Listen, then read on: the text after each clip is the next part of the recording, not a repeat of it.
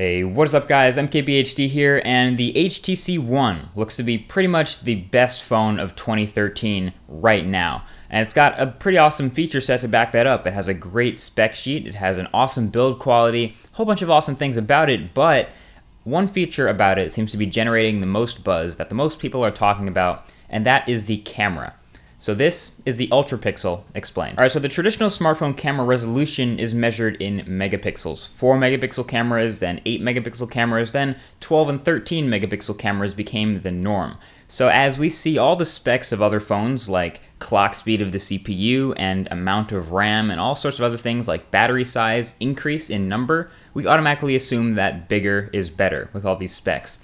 And the same thing happens to the megapixel count. So now we see 12 and 13 megapixel cameras, and the average customer just sort of assumes that a 12 megapixel is better than an 8 megapixel, when then that's not necessarily true. The average consumer making this decision without actually knowing anything else about the camera, like the lens or the image processor, became known as the megapixel race, and that's still kind of seen today. But the megapixel count is literally just a resolution. It's the resolution of the image that the sensor takes. So an 8 megapixel camera sensor will take a 3264 by 2448 image, which is significantly larger than anything that our TVs or computer monitors can natively show. Usually our best computer monitors can only show up to maybe 5 megapixels natively. So you will only be able to tell the difference between an 8 megapixel and a 13 megapixel if you do some zooming or cropping or printing it on a really large size. So HTC has decided to take a risk and not get involved in the megapixel race and instead develop their own technology.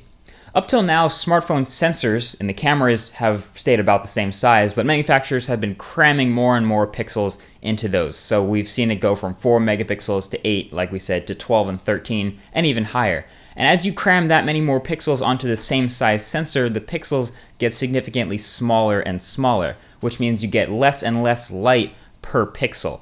When you get less light in the image, or at least less light per pixel, you're going to see more noise grain and worse low light performance. That's where HTC has decided to switch things up and cram far less pixels onto the sensor. They use a 4 megapixel sensor, which means that yes, there are far less pixels, but those pixels are a lot bigger, which means you will get more light and you'll get far less grain and you'll get better low light performance. So yes, the HTC One is outfitted with a 4 megapixel camera. It takes 4 megapixel photos, very, very small photos, comparatively speaking. But these are huge pixels, which is where the Ultrapixel name comes from.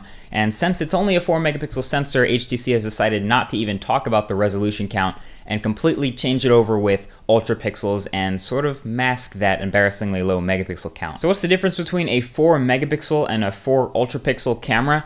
Well, nothing really. We haven't seen anything HTC said that has confirmed that there is any difference at all. I mean, they like to talk a lot about their technology, but as far as we know, maybe smartphone sensors have gotten a tiny bit bigger over the years as we get bigger phones and we get more room in the internals, but really the individual pixel size has remained pretty small. So now the HTC One, while it does have the lowest megapixel count of any smartphone today, it also does have by far the largest pixels in any other sensor in any other high-end smartphone. So is the trade-off worth it? How does it perform?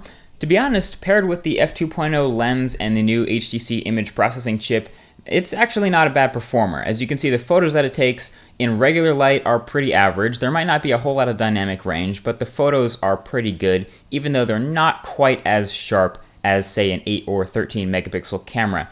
In low light, it is a stellar performer, but again, we're not sure how many people bother to take photos with their phone in low light. But if you compare it to something like the Nokia Lumia 920, which actually has a massive sensor, so it's a high resolution and slightly larger pixels, you'll notice that it's performing at about the same level. These are really high-end cameras in low light because they let so much light in per pixel. On the video side of things, 4 megapixels is still significantly more than 1920 by 1080, so there is no sharpness problem with video. It takes pretty decent video, but again, dynamic range and color reproduction could be a little bit better, but that's, again, the HTC image processing.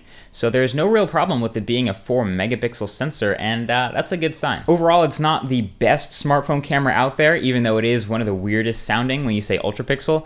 But overall, HTC hasn't really revolutionized anything here. They haven't used any sort of crazy proprietary technology and layered sensors and any kind of crazy stuff like that. They haven't invented anything new. In fact, all they've done is decrease the number of pixels and boast about how big the pixels now are, which is one way of looking at marketing. They took a risk that happened to be a really good idea and dressed it up under some fancy marketing and coated it with a sweet name, and voila, you have the Ultrapixel.